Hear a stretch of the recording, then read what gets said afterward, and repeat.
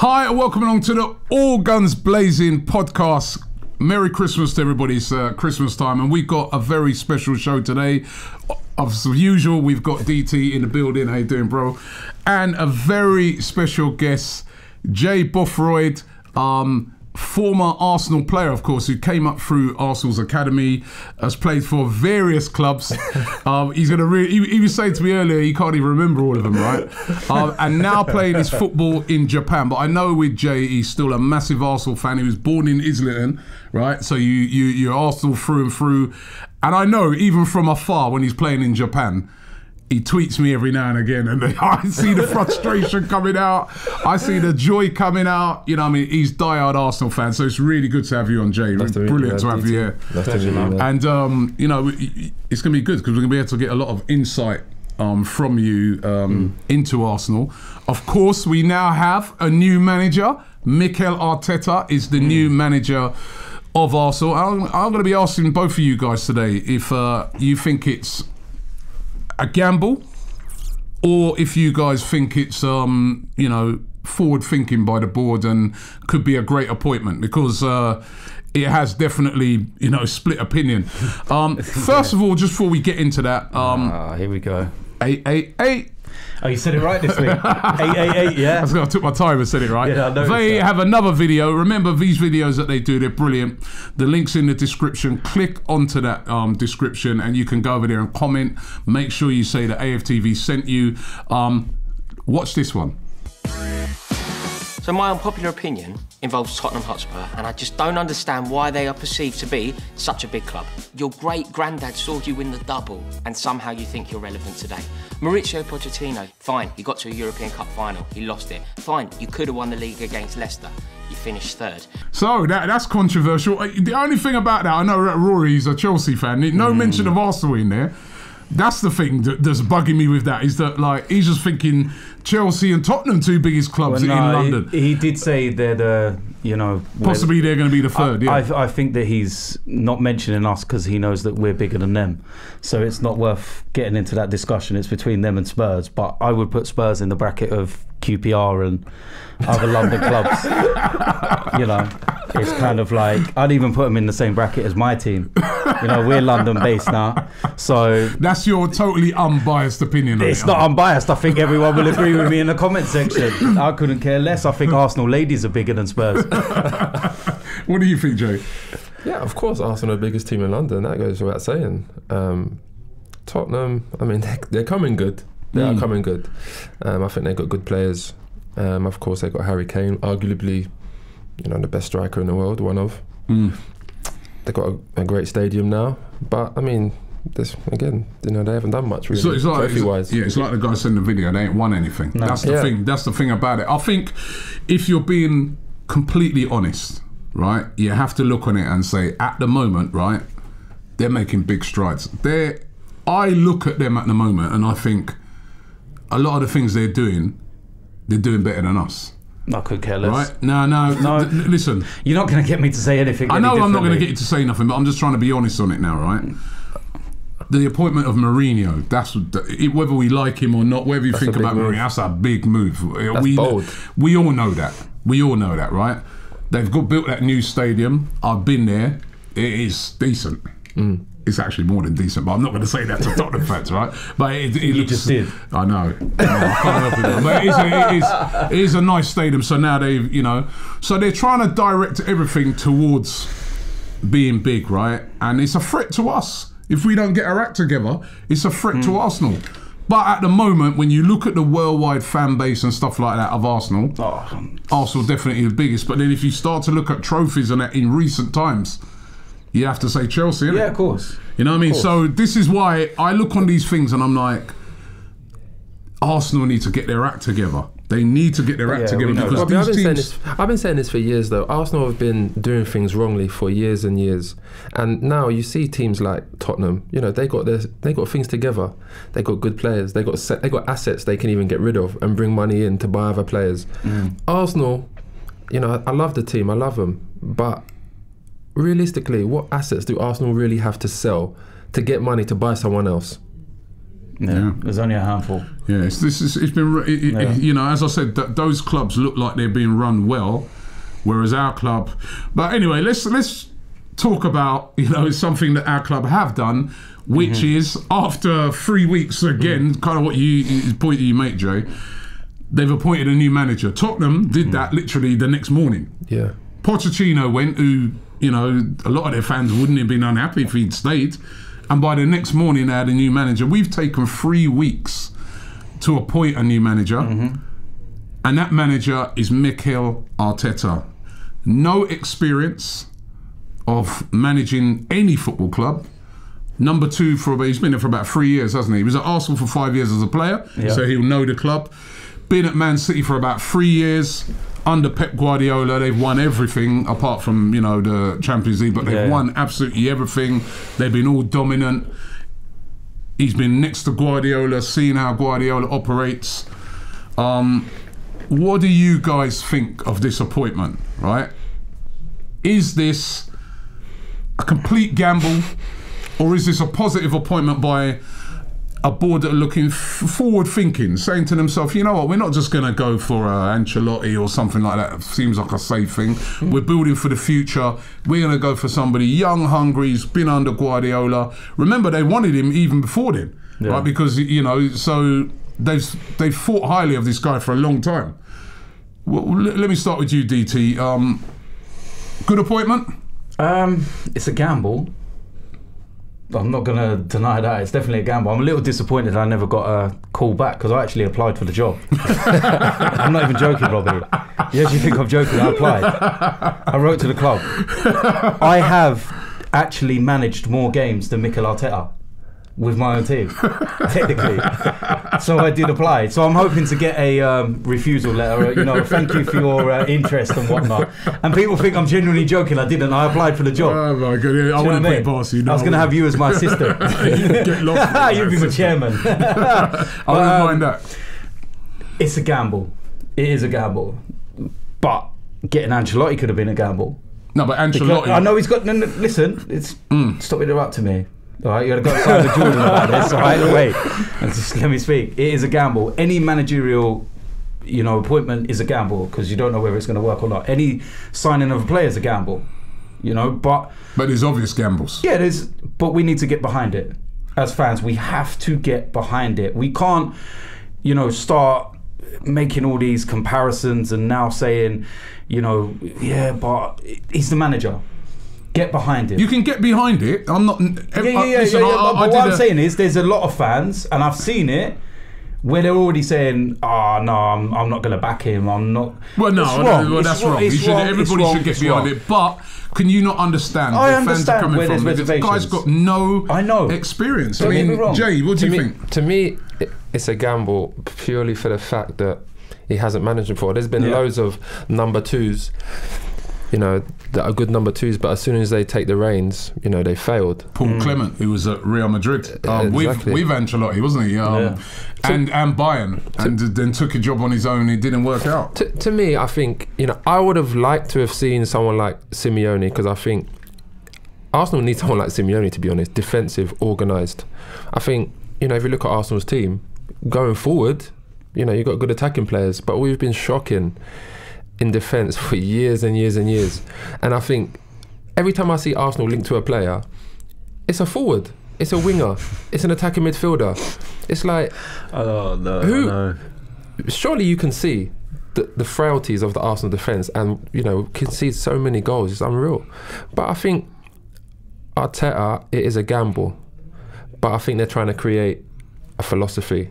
Like, you know, Guardiola is probably, you know, but what don't you know? And again, I'm saying, agreeing with what DT says, we have to get behind. I did a video a couple of days ago saying that whatever you think, you've got to get behind the manager. He's gonna need us because it's a hard enough job. But don't you think, Jay, that when you look on it and you think to yourself, this team at the moment, I would describe it as in a crisis. Definitely. Right now, is it right in a crisis to bring in somebody who has absolutely no experience in managing a football club? You know, I mean, it's not the same as being a number 2.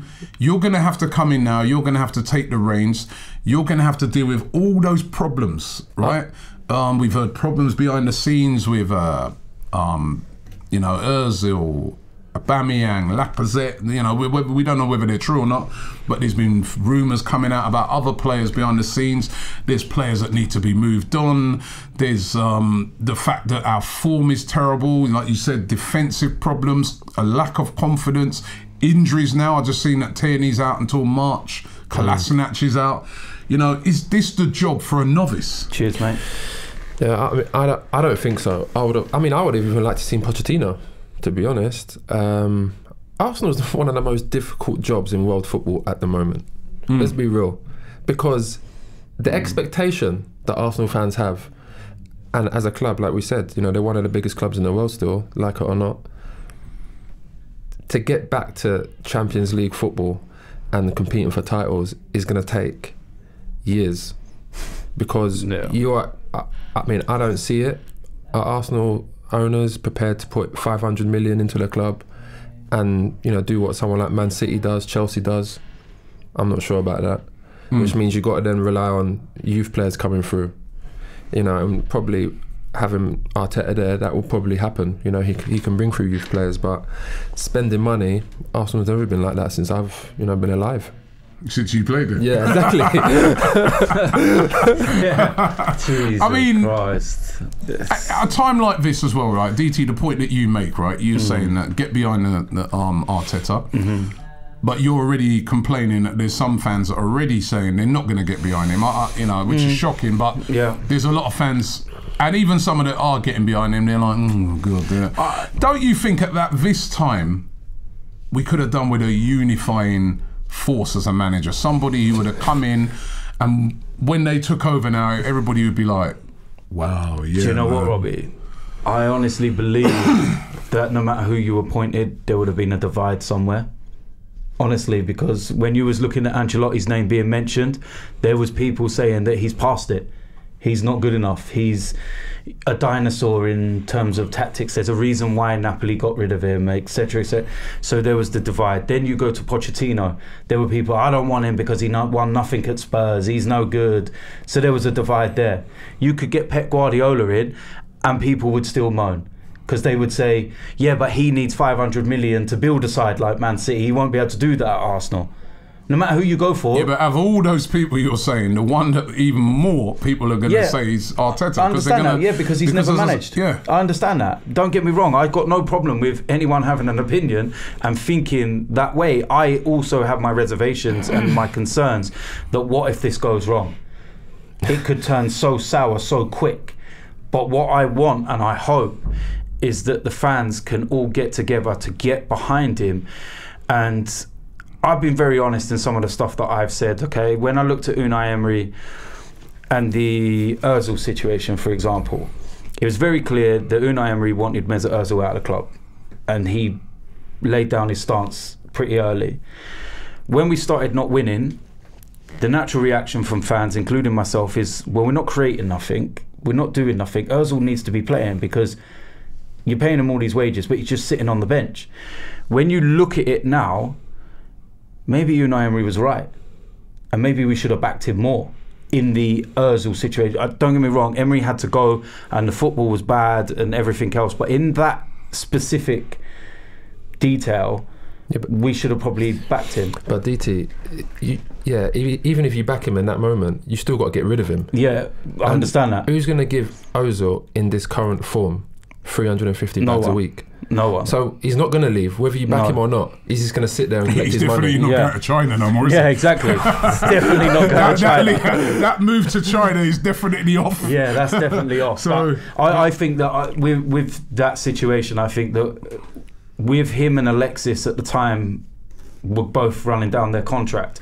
With Arsenal getting rid of Alexis, they were then put into a position of, right, we need to sign him, we need to tie him down, so the fans think, right, we've got some ambition, they're paying the big wages now, and it kind of, I and agree it just with hasn't worked. But why do Arsenal always allow the players to run their contracts down? That's the problem I have. Yeah. If you look at Daniel Levy, he never lets that happen, really. Only just now with Eriksen, he never lets players run their contract down. Even if you want to go out on loan, you have to sign a new deal to go out on loan. He doesn't let players run their contract down so they can just walk away for nothing. Arsenal let that happen all the time. Do you not think a lot of players are starting to do that as well now? Because you see it at quite a few clubs that a lot of players are, I suppose you can say a lot of them are on so much wages that they've become comfortable, because they're like, you know what, if I'm earning 150 grand at one club and, you know, this other club, the club want to push me out, and there's another club offering me 80,000, you're sitting there thinking, well, I don't want to go. Why do I want to half my wage? Why do I want to leave? If you want me to, so you kind of, it feels very much like it's more player power now than, you know, the way it is. And you're within the game. You would know better than anyone else. It's always like that, player power. You know, you can't sack a player, you know, at the end of the day. And if that player doesn't want to move to a club, or he doesn't, look what Arsenal really. Arsenal is in London, a great city. He's getting 350 grand a week. Why does he want to leave London for? Why does he want to leave Arsenal for? It's a comfort zone for him. Yeah. Let me just I wanted to show you guys this, right? You guys can see that headline. It says Arsenal riot over Wenger. I see that. You seen that? Now I see that. This headline. All we're trying to do, we're trying to get it up on the screen, right? This headline was in I think it was the Daily Mirror when we appointed Arsene Wenger. Arsenal riot over Wenger. And so, was AFTV not around then? No, we weren't around then. Who was doing the clickbait in then? No, we weren't around. Who wrote that story? It was Harry Harris, the late Harry Harris, who used to be a journalist there. Let me read what he said at the time. Yeah, it said, "Crisis club Arsenal are facing a massive fans' revolt after handing the manager's job to Frenchman Arsene Wenger." Remember, we weren't around at this time. Don't blame AFTV, right? And it says, former Monaco coach Wenger has agreed to become the £400,000 a year boss, even though he still has 2 months of his contract to run with Japan's Grampus 8. The bombshell comes after Johan Cruyff priced himself out of the market with sky-high demands. Arsenal immediately turned to Wenger, a personal friend of Vice Chairman David Dean, who coached Glenn Hoddle at Monaco. Disgusted supporters last night warned that Wenger's appointment will spark a riot. Right, and that was when Wenger got the job. So yeah. I remember when Wenger came in, everybody was like, "Who's Wenger?" I was there. Right? I was there. I didn't know who he was. What was the reaction amongst the players and that when Wenger came in? Yeah, I mean, I didn't even know. All I knew was that he was there for about a month, and the whole lunch was changed. We was having jacket potatoes with cheese and beans and all that, and all of a sudden it was just plain spaghetti and water. And I was like, "What's going on there?" You know? But I mean, he turned out to be great, and he helped a lot of players. Like before, the way I used to play was, you know, obviously I'm 6'3", and you know, it was kind of hit the target man, that Alan Smith kind of style. Yeah. And don't get me wrong, Alan Smith was effective and he was great for Arsenal. But as soon as he come, it was kind of like, no, forget all that. Now we've got to pass and move. And he trained all the players the same way. It was all about to feet. You know, through balls, second and third man running and all that kind of stuff. Whereas before, it was just up to, you know, Alan Smith kind of thing, right off him. I could just imagine you at the time thinking, who's he come from Japan? What's he know about? And now you're playing in Japan. Yeah, exactly. I don't know, there was talk of him going back to Japan just recently. They were talking about, because, you know, Zico's gone back to Kashima as a sporting director, and they were talking about him going back to Nagoya as a sporting director as well. But I mean, at the time, I was thinking, I don't know, who's this guy? Yeah, but the point I'm making with that is that at the time, everybody was like, literally, as they say, well, we know these papers exaggerate, but people talking about Arsenal fans so upset they're going to riot, that they might riot about Wenger coming in, and he was an unknown, and look what he did. So, do we have to look at Arteta in the same way? I think one difference is, though, Wenger had still managed. He'd managed at Monaco. He'd managed in Japan. There's a bigger difference than that. Wenger inherited a back four. Yeah, that's true. Wenger's not coming in with a crisis. If you look at Arsenal's success, though, over all the years, Arsenal have traditionally had a good back line. That's where Arsenal's success come from. And, you know, obviously he brought in good players as well, good attacking players, but Arsenal have always been solid. It was always 1-0 to the Arsenal. Yeah, I think that Wenger inherited a much better squad than what Mikel Arteta's going to inherit. You've got to remember, we just signed Dennis Bergkamp. We had Wrighty there. You have the back line. You had the basis, the core, the structure. It was all there. And then he sprinkled. But he did take over a club in crisis. Yeah, I see what you're saying. And also, if every Arsenal fan, or most Arsenal fans at the start of this season, looked at our squad and said, you know what, I think that's good, not to win the league or nothing like that, but I think a lot of us looked at it and said, that's all right, and that's decent, man. We can get in top four with that. Yeah. You didn't look on it, Jay, and think it was good enough to get into the top four at the start of the season, not now, at the start. I said it. If you look at my Twitter, I said 6th or 7th. I said it because they don't have a back line. That's the point. I remember, like you said, Wenger came, and as much as Wenger came and he changed the philosophy, Pat Rice was there. He was working with that back four all the time. He used to take the back four and work them by themselves. So they knew exactly where to go. You know, when someone goes in, someone drops and covers and all that. That was just like second nature for them. Will Arteta, though, he's now been under such a, the best coach for the last 3 years. Will he be able to bring some of that to Arsenal? You've worked with so many managers, and a number two a lot of times does a lot of the stuff on the training ground, don't they? Yeah. Right. So, do you think he'll be able to bring a lot of what he's learnt from Guardiola to Arsenal, which is organisation for starters? I mean, you saw how well organised, and also what impressed me about Man City when we played them the other day was the fight.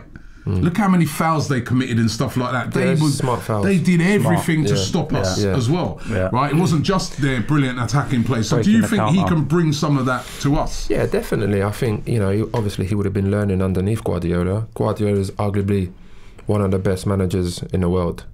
And from what I hear, all the players love playing for him.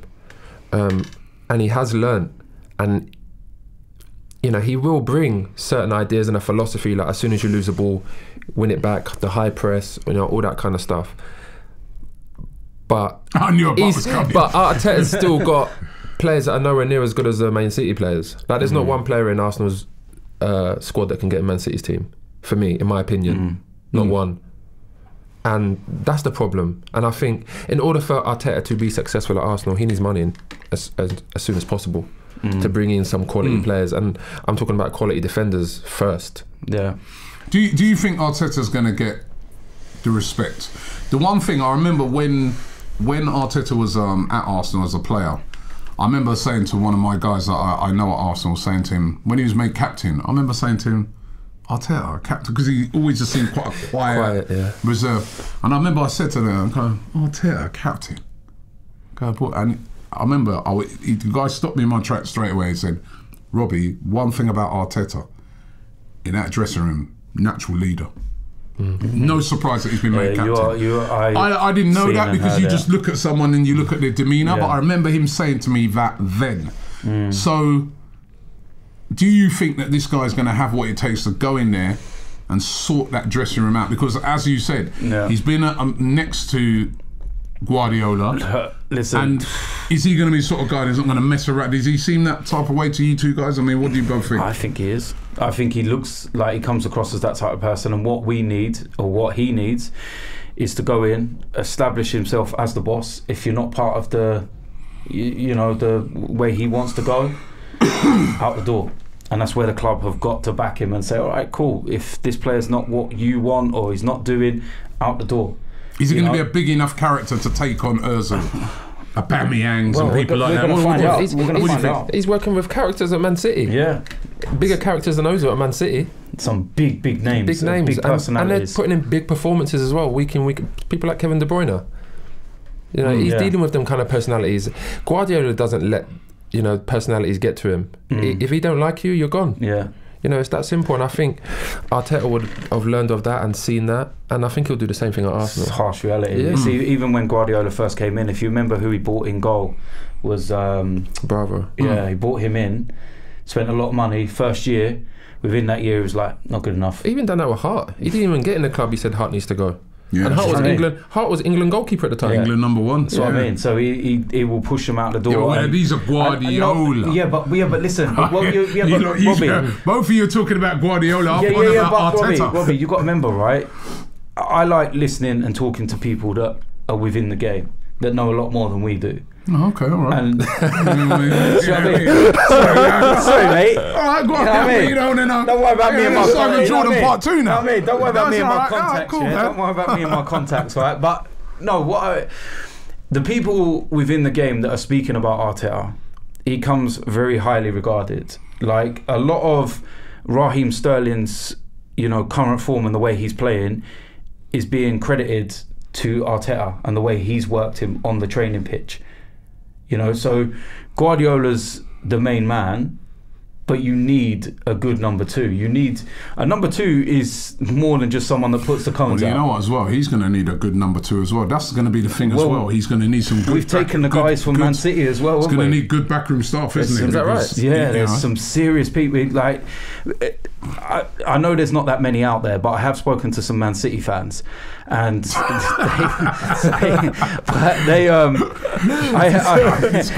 why he's so popular everywhere he goes. You know what I mean? That's why when he goes to away grounds, you say, DT, I'll see you after the game, and then you go the other way. You know what I mean? But I spoke to one the other day, and he said to me, look, have you watched the Man City documentary on Amazon?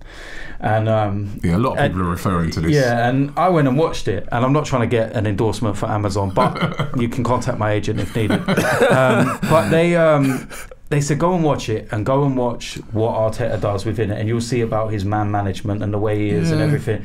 And I like the way that he comes across in it, and he, like you said, like Jay was saying as well, the characters and the personalities that are at Man City, every one of them respected Mikel Arteta. Everyone, when he spoke, they listened. There was no big egos or anything like that. They respected him and they listened. But they're willing to learn as well. Yeah, that's the thing. It's a winning club, isn't it? Yeah, you look at Sterling. He's gone from strength to strength. He got hammered when he left Liverpool. Yeah, and saying, "Oh, he's going there for money and everything." But if you look at his game, he was really, really good at Liverpool. But then he's gone to Man City, and he's like, what's he scored? Like, he's top goal scorer this year. Yeah. Do you remember as well? But he played the tournament for England. I think it was the World Cup or Euros, one of the two.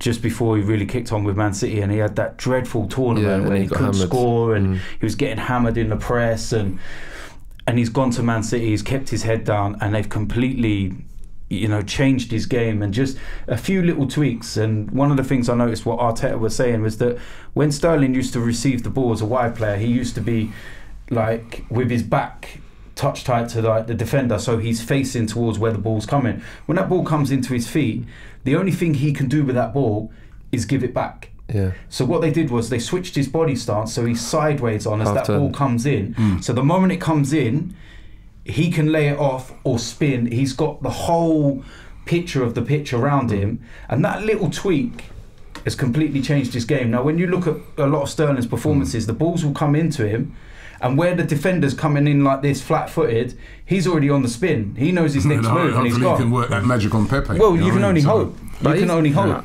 Again, I think, like you said, I think that's Arteta working with them. There's details. You can see that the coaches are working. Don't get me wrong, Guardiola's working as well. But you need good coaches. You need if you look at even a lot of the ex-players that played for Man United, that played for Alex Ferguson, they always said that a lot of the coaches were the people that done a lot of the sessions and Mike Phelan and stuff. But Dan, this is the point though, right? A lot of those guys. No, hear me now on that. Hear me now. You are right with that, right? Then a lot of those number 2s. But Mike Phelan, Carlos Queiroz, all of them went on, Brian Kidd, to manage. Every single one of them flopped.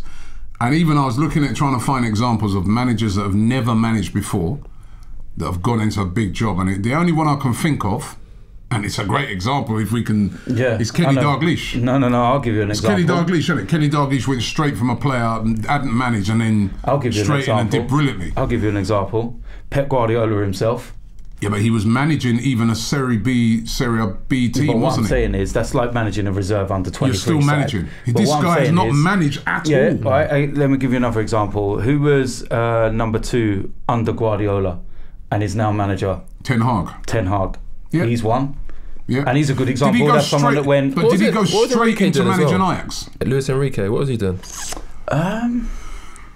I'm not sure. I think that he might have gone. But did all these guys go? Well. What I'm trying to point directly. As well. This is directly. He's not even. I mean, at the start of this, people were saying Lampard.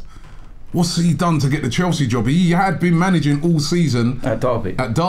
You know? I know what you're saying. I suppose you could look at somebody like a Steven Gerrard who's gone in at Rangers as doing well, but that's Rangers. It's different level to the Premier League. But Premier League is different to that. Of course, two teams. So I understand the reservations. It's going to be a real tough time. We're going to come back to it. I want to talk a bit about Jay.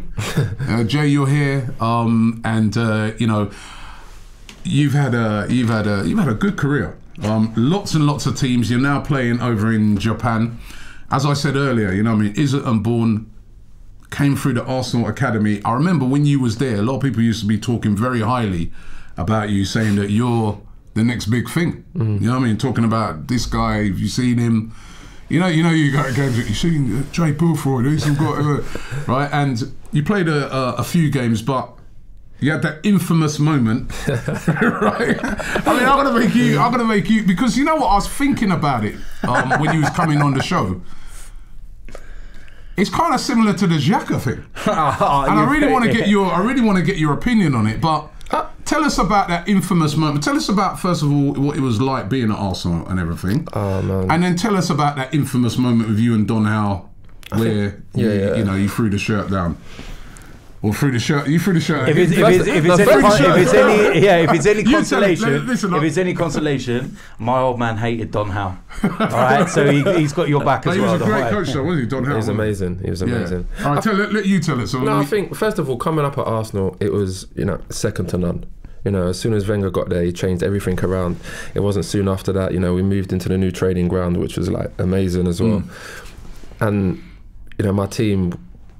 I mean, we just turn up on a Saturday and just kind of knew we was going to win. You know, we was that good. But that particular instance in that game, you know, I guess it came because I honestly put it down to the area I grew up in. You know, me having an attitude problem, me being young, and you know, I didn't like to be kind of told what to do, basically. And I remember that game in particular. I wasn't playing that well, to be honest, but I remember there was a free kick and me and David Noble was arguing about who's going to take it, whatnot, and I was getting annoyed with him because I wanted to take it, and then my number came up to be subbed and he was like, Jay, look at that, and I see my number and I was fuming because I was fuming with him to begin with, and then as I was walking off, and then to be honest, my intention wasn't to like take my shirt off and throw it at him. It was more like just to drop it, but I did that. And was this under 23 game?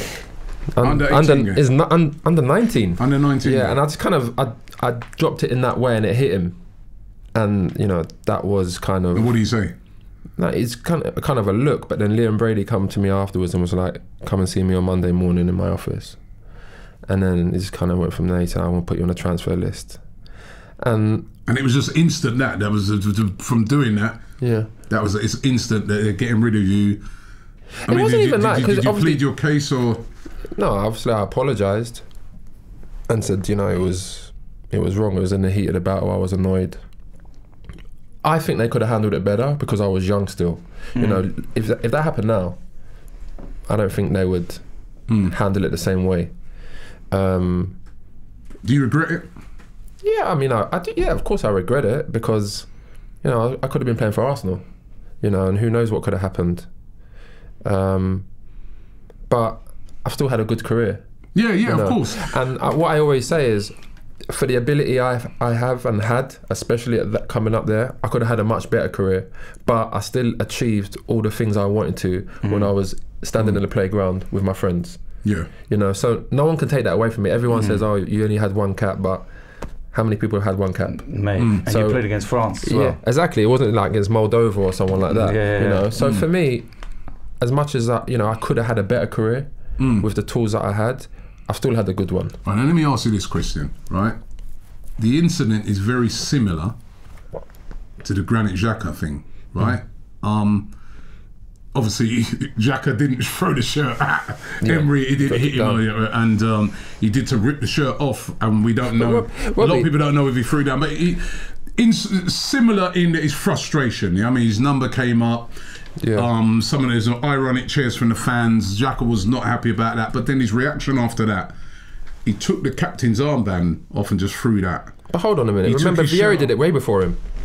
Vieira got a red card and went off a few times and dashed his shot on the floor. You know, so it's not. Yeah, Jack had done it most recently, but there was players doing it afterwards. Because I remember my mum was like, "He done it." But then I'm like, Vieira's not one of the best midfielders in the country. Vieira can get away with it. So I was like, he can get away with that. Come on, Jay, let's go back down the club. That's out of order. I just saw Vieira do it. Exactly, that's what it was like. It was like, she was saying that to me and I was like, Mum, come on, man. Realistically, he's one of the best midfielders in the world at the time. So with the Xhaka thing, do you think it was right how they dealt with it? Do you think that was the right way to deal with it? Because obviously they didn't sell him or nothing, and he has been able to come back into the team. Yeah, I think that but he did have, similar to you, that was like a moment of absolute madness. Yeah, I mean, which is probably worse than yours because you got the whole world watching it as well. Well, it's worse because he's an adult. He's an adult. He's captain. Captain of the team. I was a child when I did it. You know, I was a teenager, like what, 17 years old when I did it. You know, obviously he's an adult, so it's even worse. But the problem I have with Xhaka is that he obviously knows he's not in good form. He's not playing well. So if you get dragged, you come off and show a good attitude, especially as captain. You know, you can't come off with that kind of attitude. If he was playing well, then maybe you might be thinking, this manager don't like me or whatever. But he's not, and he got dragged. He has to... Were the fans out of order? No. You don't think so? Do you think the fans were out of order for... You know, ironic cheers. When you play for a big club, there's expectation. You have to perform. If you're not performing, you know, you got to take the good with the bad. You know, football players these days earn loads and loads of money, and at the end of the day, you have to perform. You have to train hard.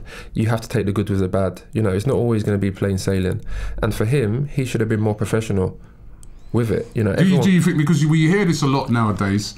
I mean, we even on AFTV were getting criticised for fans being critical of some of the players' performances, but you're saying as a player, you understand that fans are going to be critical if you're not performing. Yeah, because listen, fans work 9 till 5 and go into the most expensive ground in the league, and if you're not performing, you have your right to give your opinion. You pay your money, you can give your opinion. You can shout, you can stand up, you can boo. That's your hard-earned money. You're travelling around up north, like you said, to Belgium, driving 6-7 hours, and then you see people putting in, you know, substandard performances. You're allowed to voice your opinion. You know, it's up to the player to be professional and block that out, and still stay professional. When you then left Arsenal, I mean, that must have been heartbreaking. As I said, you want to be an Arsenal player. Yeah, that moment of madness has happened. As you said, you're very young, and then that's been ripped away from you. How hard was it then? What was it, Coventry you went to after? Yeah. How hard was it to go from being at Arsenal, like you said, brand new training ground, everything like that, then go to Coventry? I mean, I was up there a couple of weeks ago. My son's at the academy, and they play Coventry, and the facilities is nowhere near what, you know. So I remember because Arsenal had like 10 pitches. I never went on the same pitch more than once. You know, that many pitches. There's like 10 pitches underground heating and all that kind of stuff. And then I went to Coventry, and you know, there's one training pitch. And but at the time, it was like Gordon Strachan was there, and actually the team was decent. Coventry were like finishing mid-table and whatnot. There, some good players. Robbie Keane was there, Yusuf Chipo, Hadji. You know, these kind of players, and they were doing pretty well in the league. But obviously, leaving my boyhood team, it was heartbreaking for me, man. But I didn't let it get to me in the sense that, like, I just tried to. When I sat at home, it was really upsetting for me, but when I came out, I was like, yeah, I don't care, kind of thing. I put on the show, do you know what I mean? But looking back at things, you know, I would have loved to play for Arsenal. You know, all my family are Arsenal supporters. I used to walk to Highbury to get the coach to go to London Colney. You know, it's that close for me, but, you know, it is what it is, you know. It's because I think not enough people understand that, because we always just look at footballers, loads of money, they're all good. But it must be making the adjustment, you know, to go to, and you went to multiple clubs, having to adjust every time at all these different clubs. Was that a hard thing? Yeah, it is. I mean, it's only till I told you earlier, till I had my problems at Wolves. I kind of. What were those? If you don't mind, we'll come to that. But for me, is like when you sign your professional contract, at that time it was like, I've made it, I've done it, you know. And then it's all of a sudden, it's like the lifestyle then becomes, you know, kind of like, you know, I want to get a nice car, I want to get nice things, I want to show that I have money and blah blah blah. And then, you know, for me, I kind of took my eye off the ball a little bit. And that's what kind of made me start going around and kind of playing for clubs and then leaving after a year or 2 years and whatnot. And then obviously I went to Wolves, and I said to you, you know, the first season was all right. You know, I scored goals. I think I finished the top goal scorer for the club. I think it was only like 13 goals or something, but I was top goal scorer for the club. But then me and Mick McCarthy had a falling out, and he wanted to get me at the club. And I said to DT, he was doing everything. He took my squad number off me. He made me come and train by myself in the afternoons with Tony Daly, run around the pitches by myself. Then he would like call me at like some silly time, like 7 o'clock at night, come in, do a bike ride with me in the forest, give me some dead bike while his bike's got like 25 gears and treads on his wheels and all that stuff. Making me go around I don't know, imagine some forest. doing all this to Ozil. And I'm like, Henry saying, yeah, coming for a bike rider. And then he's like made me get changed with the youth team and all that kind of stuff. Wow. And he was trying to like force me out, but I used to come in with a smile on my face. Good morning, Gaffer, how are you? And I knew that hurt him, but I was still being professional. I'd done everything he wanted me to do, just because he was trying to upset me by doing all these things to me. So I was like, okay, I'll do the right thing, but I can upset you by just smiling at you. And then there was, you know, then I changed agent. Sky Andrew, you know, got a hold of me, the one that took, you know, Sol top Campbell, agent now, yeah. And he came to my house, and I remember he said some things to me that really put things in perspective for me, made me feel really small. I was like, for someone of your ability, you're not doing anything near what you should be. And he said this in front of my wife and, you know, my son, and it made me feel really small. And I remember I went to bed that night, and I was like, I woke up the next morning, I was like, I'm gonna really dedicate myself now. I'm gonna change everything. I'm changing the colour of my boots, they're going black now. I'm not driving flashy cars, I'm just gonna knuckle down and get my head right. And even though I was still going into Wolves, you know, I still tried to keep that strong mindset. And then, you know, Dave Jones called me one morning, and when I was on the way to training, he was like, this is Dave Jones. I was like, who's that? And he was like, Cardiff City manager. I was like, really? Like that. And he was like, yeah. And then he was like, I've got permission to talk to you, come and see me now. And I was like, but I'm on the way to training. And he was like, no, you can come and see me now. And then I drove down to Cardiff, and that was it. I never went back to Wolves again. You were excellent at Cardiff. I mean, Cardiff was amazing for me. But Dave Jones was amazing. He had, you know, Terry Burton was there at the time as well, who's worked at Arsenal as well. And his philosophy was kind of, you know, different to the Championship, but it was like pass and move. All the players were technical. You know, Peter Whittingham, Steve McPhail, you know, Bellamy came there, Aaron Ramsey came there. It was a good club. It's a very good city. I'm sure you've been to Cardiff. Yeah, Cardiff's a banging city, man. It's great. Yeah. Fans are great. And that's where I kind of went from strength to strength. And, you know, that's how I reinvented myself. And I always say, you know, how is it possible that Dave Jones can take me from getting changed with the youth team to me playing for England 3 years later, and Mick McCarthy don't know how to do his man. Did you know, I just want to say one thing, but when you made your England debut, do you know that you was the first ever Cardiff City player to get their England cap? You know, I knew afterwards, because there was some big thing in the paper, you know, saying I'm the first and blah blah blah. Obviously, which is, you know, in it's a nice to go down 111-year history or something. It was the first ever Cardiff player to win an England cap. Yeah, and you know the message that you just said there, like the contrast in managers and how one manager was able to get so much out of you. Again, sort of comes back to the Arteta thing, doesn't it? In that there's players in that team at the moment that are not as bad as what we're seeing at Arsenal. And that's going to be his job, isn't it? To do what Dave Jones did with you, is it? And like, get the best out of you, know about you, and get the best out of you. But I think you have to. I think as a manager, especially Arteta, I think he has to come in, see what he's got, see how players respond, see their attitudes. You know, some players like need you know, can you swear? A kick up the arse. A kick up the arse. Listen, I'm on the show. Yeah, some players like a kick up the arse, and other players need an arm around their shoulder. What were you? I was kind of a bit of both, in a sense that he kind of knew when I needed that, but a lot of the time he kind of just, you know, supported me. He let me kind of, like, my style of play is kind of like drifting around the pitch and finding space. You know, you don't just tell me to stand there because I want to be involved in the game. I don't want to just have like 10 touches in a game and be in a 6-yard box to score. I want to be involved, like have 30, 40 touches in a game, so I enjoy it, you know. Yeah. And that's what Dave Jones let me do. He let me kind of play how I wanted to within his system. And I think when Arteta comes here, he has to, you know, see that with his players and get the best out of them. I think Emery came and was kind of like asking players to play out from the back. They weren't comfortable doing it. Yeah, I get what you mean. He was asking certain players to play his way, not their way. Yeah. And he didn't have the right personnel. Now maybe that might be down to that he didn't get enough money, that he couldn't get certain players, so he's trying to, you know, work with players that, you know, even you remember the first season with Czech.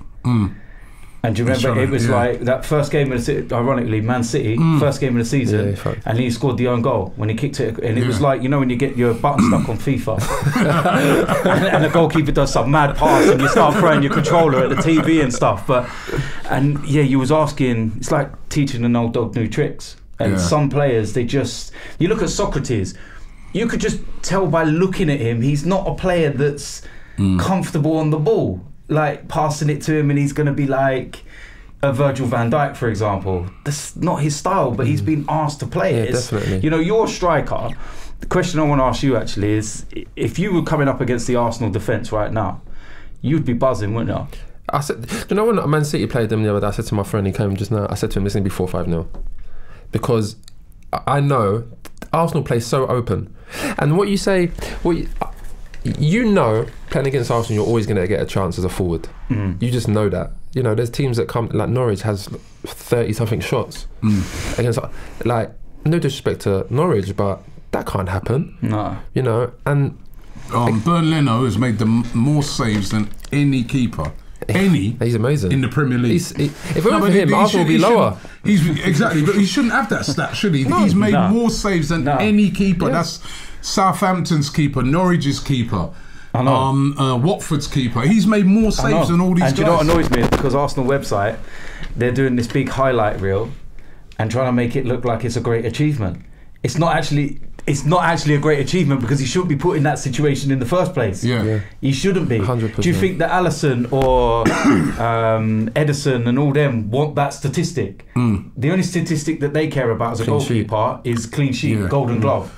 That's it. Not I made the most saves. Yeah, I did because my defence is shit. But Robbie, if you go back to Wenger, like we said, Wenger came in and he had, was it Dixon, Winterburn, Adams, Boulder, Keown. They're not known for playing at the back, but I'll tell you what they are known for, defending. They love to defend. And I think what Arsenal need now is players that love to defend.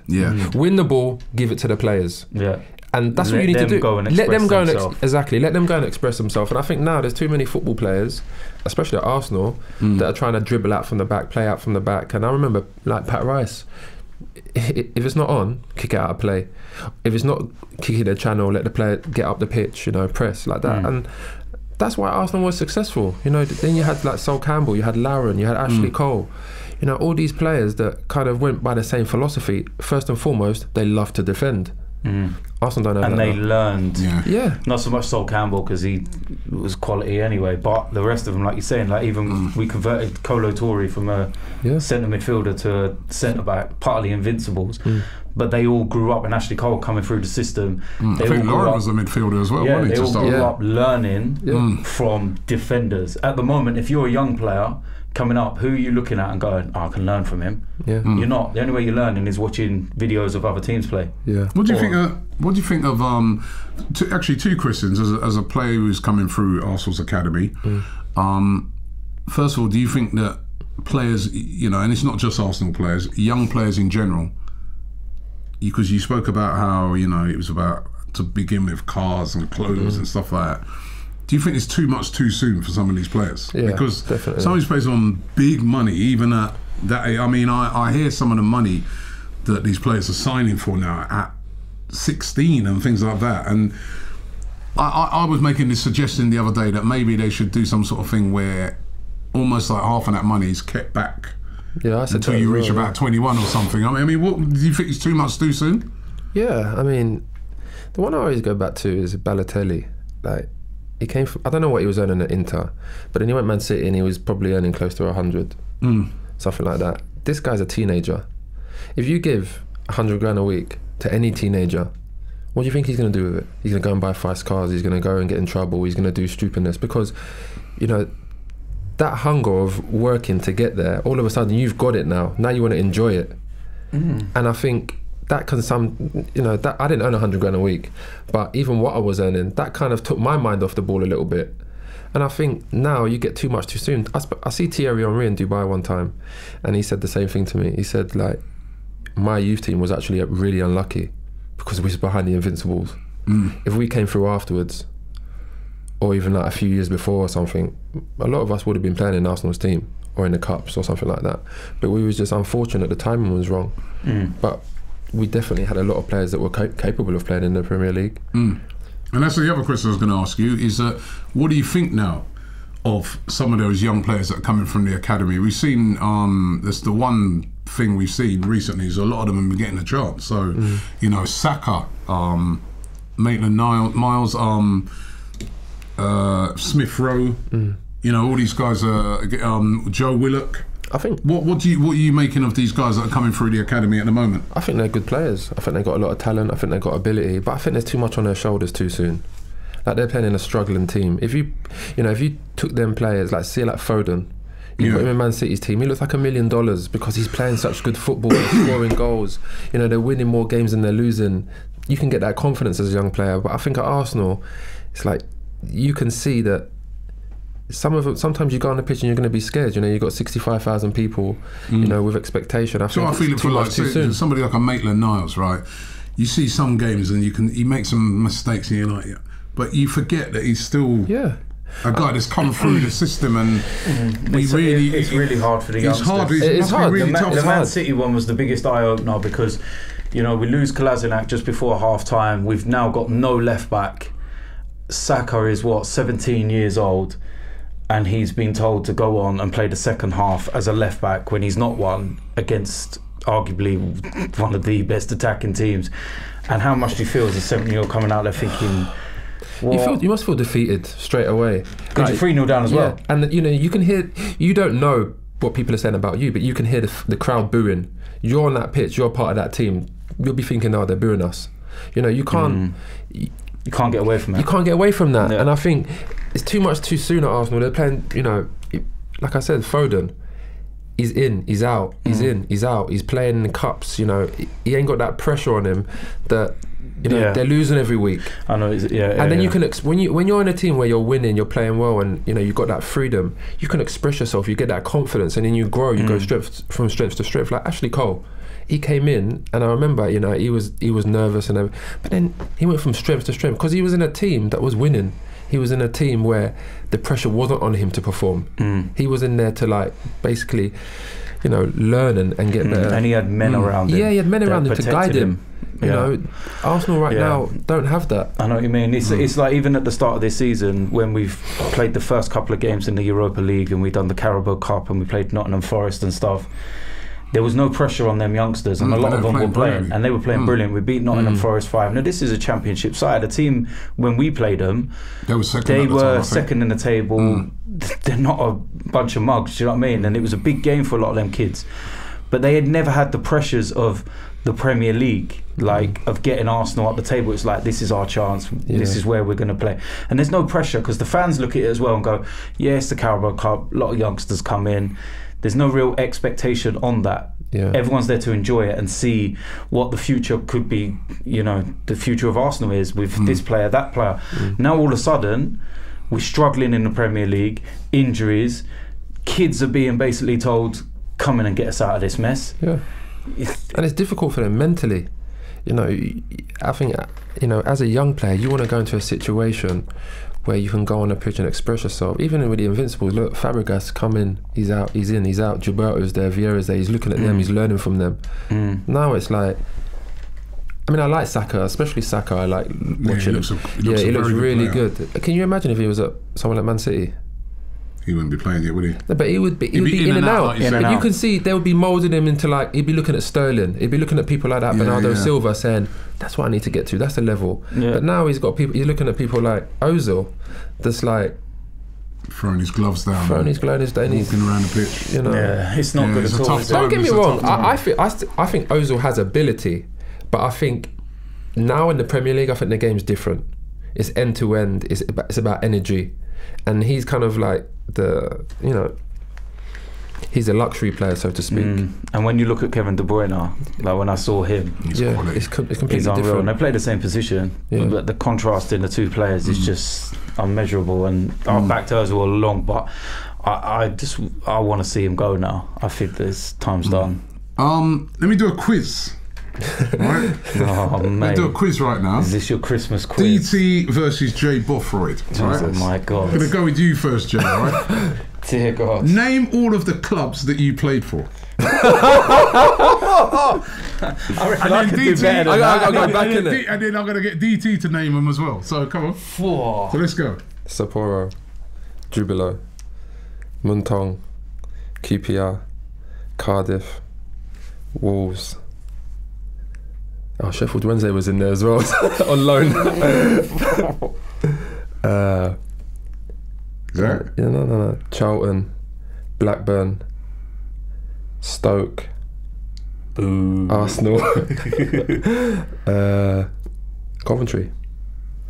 You know missing any? Is that right? I think that's. No. Wait. Perugia, Italy. Yeah. I can't forget that, innit? I thought I met my wife. 13 clubs. Jesus Christ, you nearly forgot that one. Ooh. Nearly forgot that one. My word, Jesus Christ. But no, that's I think. Is he right? Yeah, that's 13 clubs. Yeah, but it was your most successful was Cardiff. I think you scored 41 goals in the time you spent at Cardiff. You know what I mean? Done my research, 41 man. goals. That's how I even knew he'd done it. He got his England cap. It was a friendly against France, lost 2-1. He came on as a second half substitute. That was amazing. You still got the cap? Yeah. I got it. That like what he's saying there. That makes me like 13 clubs. I just smile, man. That's Robbie. Yeah, you had a good time in Perugia, though, didn't you? Yeah, no, that was fantastic.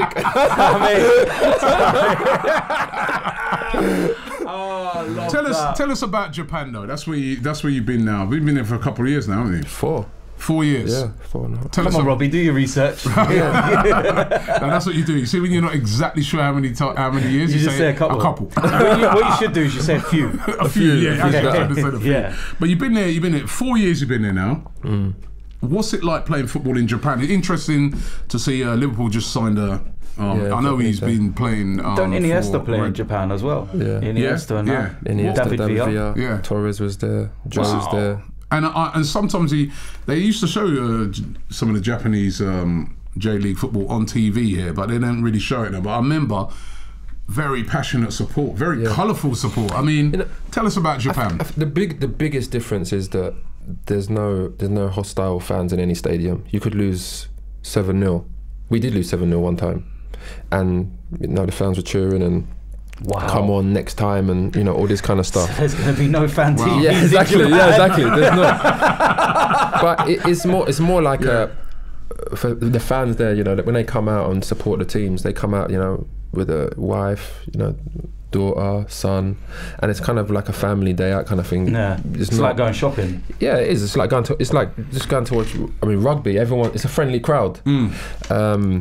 But it's a very respectful nation, isn't it? Yeah, it's about culture, respect, everything. But it's a really good level of football. I'm not just saying that because I'm playing there, but it is. And you can see that now. There's lots of Japanese players around Europe, in Germany, Italy, Turkey, Belgium, and I mean, this one here, it's gone to Liverpool now from Salzburg. He looks really good as well. Yeah, he does. Good player.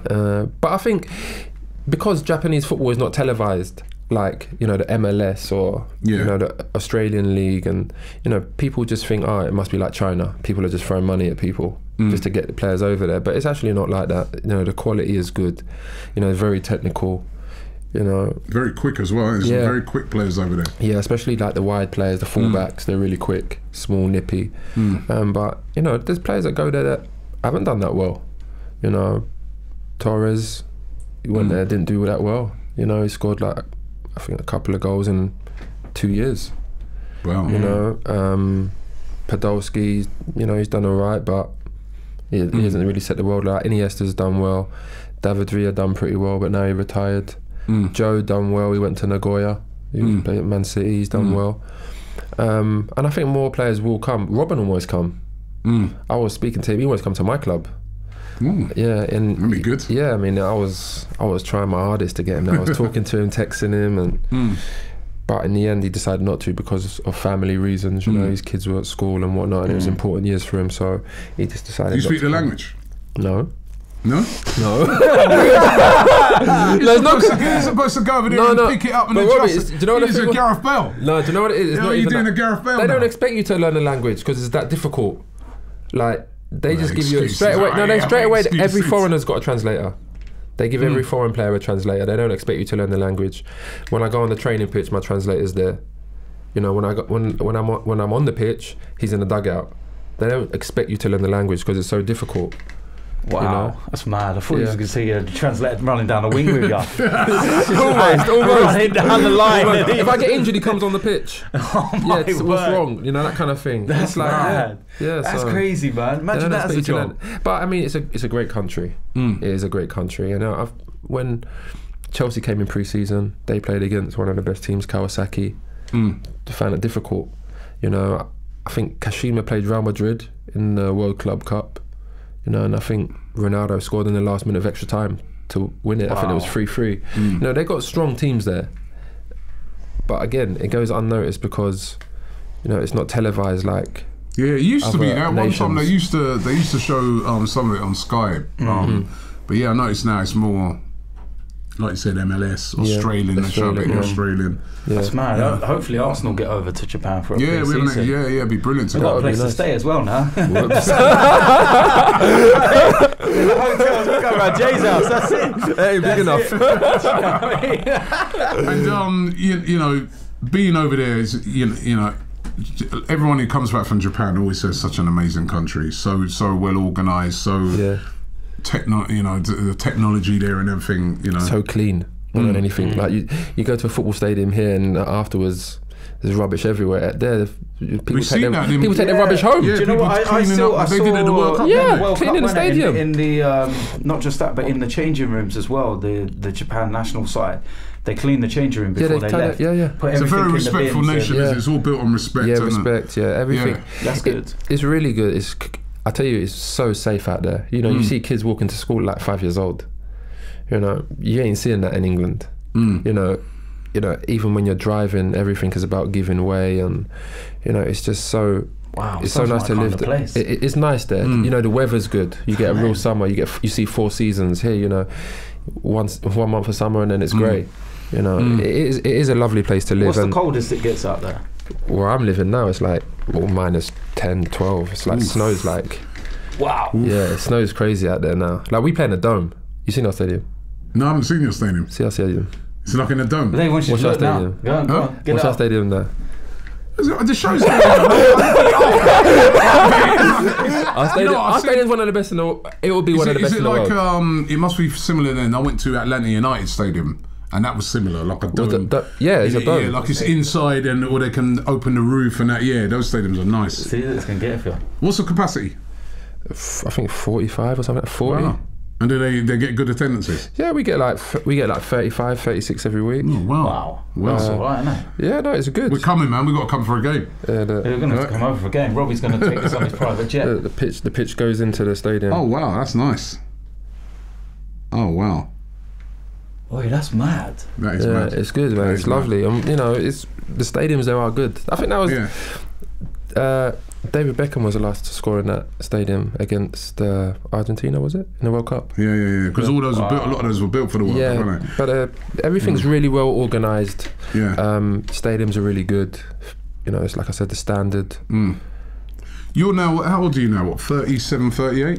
37, man. Yeah. Sorry. Born in 1983. Right, 82, man. 82. You got that wrong. So, you know, you've got to be thinking about... Are you thinking about that? Towards the end, or you still got lots of playing left? I mean, you're looking super fit. I feel super healthy. To be honest, I feel that I've been fortunate that I haven't had any injuries. Like, as 37, you don't look nowhere near. Yeah, but I don't look 40. Do you know, it's only you that looks your age. But he doesn't. He don't I don't feel it. I don't feel it. Like, I'm training every day. I'm still playing every week. Yeah. Like I said, I'm fortunate that I haven't had no operations like on my knees and my ankles or nothing like that. Yeah. So I think that's what's kept me. Yeah. In good shape. Because I think injuries take toll on your body. You know, and I think the fact that I haven't had none of them is why. You know, so lots more years of playing for you. I wouldn't say lots more, but you know, I look at 2-3 more years. How long is your contract left in Japan? I've got a year left here. A year left. Yeah, but I mean, over there, you know, I think once you pass like 30, 34, you start, you know, it's like here, you start signing 1-year deals every year kind of thing. Just, you know. Management or coaching or anything like that? Could we see in the future on Mikel Arteta's coaching staff? No, I don't think so. I don't. It's not for you, or I'm not sure. Like, I haven't. It doesn't turn me on. Like, I'm not thinking, I want to manage. Like, I haven't even done all my badges. Like, I don't really feel like that. I feel like I've dedicated my life to football since I was like 8 years old. At the moment, you know, there is a chance that I might get into coaching or do something within football, but at the moment I just feel like once I decide to finish football, then, you know, I want to dedicate myself to something else and be successful at that. You know, I don't want to be one of them players where football retires me. I want to retire from football. That's brilliant. That's brilliant. That's really good. And the thing is as well, if you do, when you run down that contract next year, you know, I've got a team now, innit? You know what I mean? I'm going to get Jay come play for me. Can you afford those wages? Hey, listen, don't you worry about that. Don't you worry about that. I mean, you know about the yen. Hey, listen. The yen's quite strong at the moment. Listen, don't worry. I've got a good backing. I've got good backing. Man, go from playing in that dome, right, to go play on some little... Hey, listen, don't mock my team, you know. Look, we don't play no battered up pitches here. As you can see, me and him have got a bit of a rivalry going on. There's a lot that we can't actually speak about because it hasn't come out yet, but some of the stuff that's come out, it came out this week. And I know Jay was mentioning a 7-0 in there as well. Yeah. He keeps going on about 7-0. He keeps going on about 7-0. Yeah, 7-0 slapped up. United stand. They missed a load of chances though before. Forget about missed a load of... You say this they never even had a chance. I watched the game, man. Robbie, go away. No, hold on, wait. This is what he does every time. No. What was it? No, there was 2 of your games on that video. Yeah. What was the first one? The GRM game. They missed a load of chances. Yeah, I know they man. did. They should have been in the lead about 3-0. Yeah, I know. Before you lot scored. scored. Yeah, I know. But we won 5-1. That's the team we beat 6-0. Well done. But anyway. Yeah, but they didn't have a goalkeeper that game, did they? They put their midfielder in goal. Listen, you lot were lucky.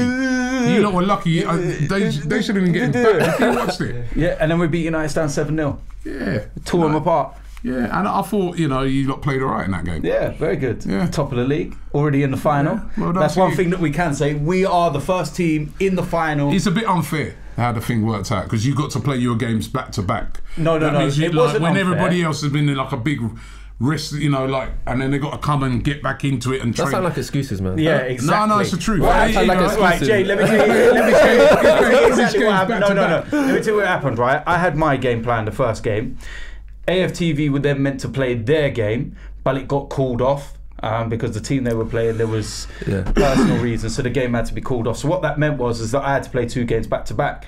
Now, because I've won and I've now progressed to the final, Robbie's like, oh well, it was easy. But there's another pressure on that because I could have lost them 2 games. I could have lost them 2 games. Both teams you've played, and I was out. I could have lost it, but because I won, hold on. Both teams he's played, right? Shook. When in that run, right? Shook. None of the amount of players had missing. Oh, get away, man. No, in the video. Go away, man. I'm watching the video. Go away. Watch the video, you see. You know, does it sound like excuses? How many Sounds like players? excuses. How many I'm going to players watch it, are there though, missing? I'm going to have to watch it. You know the thing is, right? This is No matter what level of football you're playing, yeah, you're going to have players missing. No, you're this is going to have grassroots. You know grassroots football with man to say, where you go, yo, where are you? Yeah, bro. I ain't getting up to that. Yeah, I missed the bus. The first game that he had, right? He had about 5 players didn't turn up. The next game when they played, how many games players they have missing? 4 or 5 as well? There are 3 players missing. Right, but what he doesn't, I tell you what he doesn't like to repeat, yeah, is that for this game that we won 7-0, yeah, I have a goalkeeper and I have a reserve goalkeeper. On the Saturday before the game on the Wednesday, my first choice goalkeeper tore his hamstring playing on the Saturday. On the same day, my reserve goalkeeper broke his hand. I had no goalkeeper for this game on the Wednesday. I put a midfielder in goal and we won 7-0. Shut up. 5 players missing, man. 4 players in the first What's game. more important? But it's all right, What's worse? Losing 2 goalkeepers and not having an actual goalkeeper, or missing a couple of outfield players? Yeah, I think he's got you there as well. I think he's got you there. Sorry, mate. Stop back in there. Yeah, you are. Come back. I'm being honest with you. Are you put a midfielder in goal and still win? Huh? Yeah, exactly. Well, the team that was playing was missing so many players. Oh, shut up, man. Midfielder. If I was playing against a midfielder in goal, I'd be shooting from everywhere. Yeah, it's you. You can shoot from everywhere. You see some of the ballers in this, they haven't got the ability that you have. You know what I mean? Although there's some good young players in that guy's playing. You got one guy, I think, was playing up front, a tricky one. He looked really good. Oh, in those young lad. games. He broke some defenders' ankles, man. Yeah, there's some few good little players, and but of course to make it all the way is another. You have got to do that every single week. Yeah, you realise every single training session. How hard that's the difference in it. That's the levels, isn't it? I think now it's even more difficult. It is. I think because of the financials now, it's difficult to. I'm not even sure. I don't even. Teams I don't like Chelsea. What's the point in having a youth team? Yeah, I don't like academies. They having to play him now. Yeah, I don't like academies. Yeah, like my son was at an academy, and he was at Stevenage. That's like League 2. But even there, the things you see behind the scenes that a lot of people are not privy to, I saw it. And he got injured, broke his leg, and it was like they'd forgot about him. Shit. It was just like... Yeah, see, that's the difference between the really big academies, where, basically it's like they got a hospital inside the academy. Yeah, like they took care... When he broke his leg, because he was playing for Stevenage, it was pre-season, he broke his leg, they took care of the hospital side of things, done the operation by the next morning, put the plate in, done everything, that was fine. And then once that was done, it was aftercare.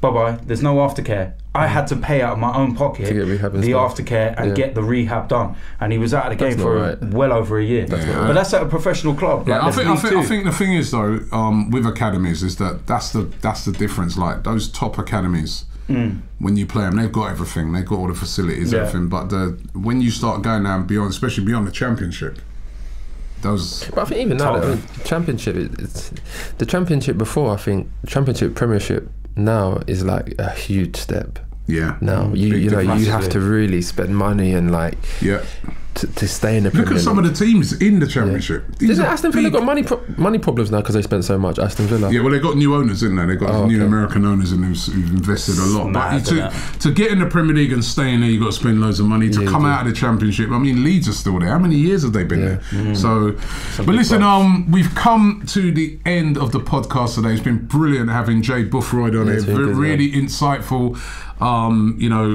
Wishing you all continued success with your playing career over there in Japan.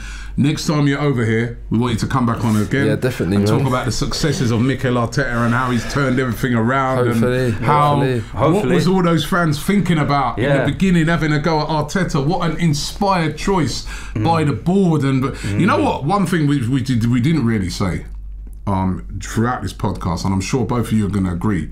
The pressure is on the board. I don't think if it goes wrong with Arteta, people are going to blame him. I think they're going to blame the board. The pressure is on. They've taken a big gamble. It has to work. Has to. Well, I don't know what you guys think, but yeah, I agree. I think it has to work. I said this. Arsenal's the hardest job in football. I think at the moment, at a top league.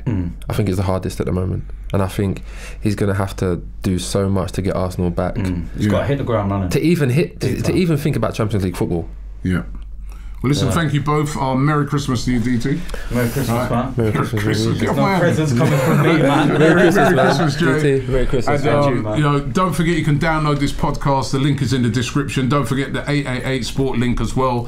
Click onto that and get over there. Tell them how Tottenham are a small club. I'm not supposed to be, go over there and say do that. But yeah, get over there, and we will be back next week. Let's hope over this Christmas period that, you know, Arsenal can bring a bit of cheer to the fans.